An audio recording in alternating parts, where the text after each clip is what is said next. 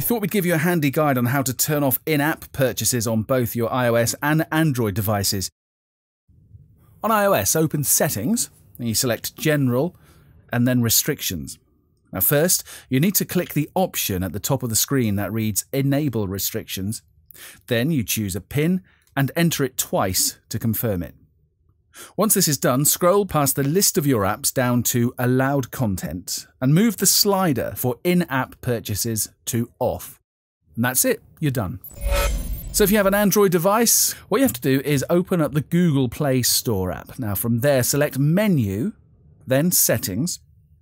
Next up, scroll to the User Controls section, where you'll be offered the chance to set or change PIN.